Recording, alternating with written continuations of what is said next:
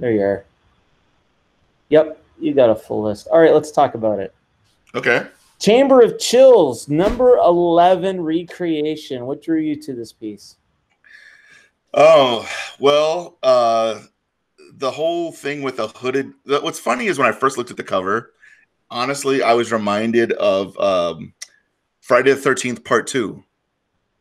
Jason is there, but he's wearing this silly sack on his head with only like one eye cut out, I think.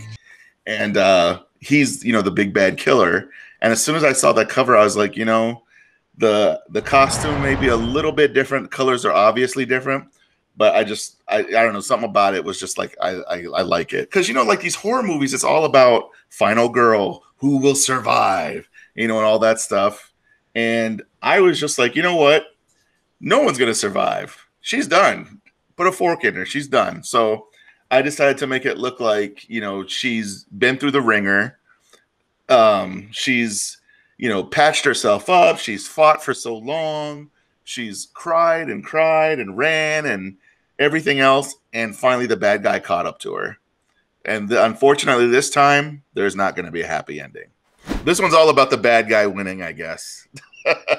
If I had to sum it up.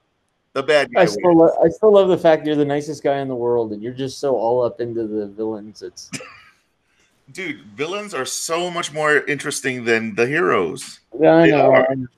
I just love that you reference Friday the 13th Part 2.